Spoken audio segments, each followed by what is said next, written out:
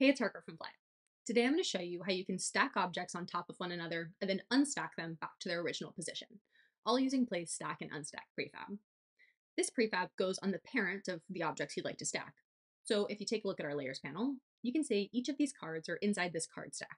So that's where we're going to go ahead and add the prefab.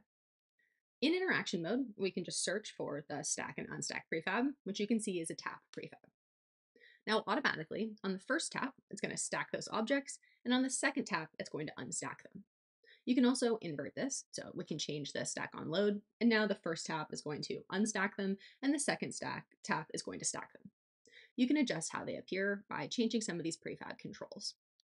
You can also choose to invert it. You can see the top cards at the top here, but if I change that, now the top card's at the bottom. You can also add a little bit of random. I think this is so fun. When you tap, it goes into random positions and it changes those positions each time.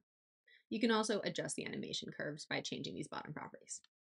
And that's how you'll stack and unstack objects using the Stack and Unstack prefab in Play. Thanks so much for watching this video.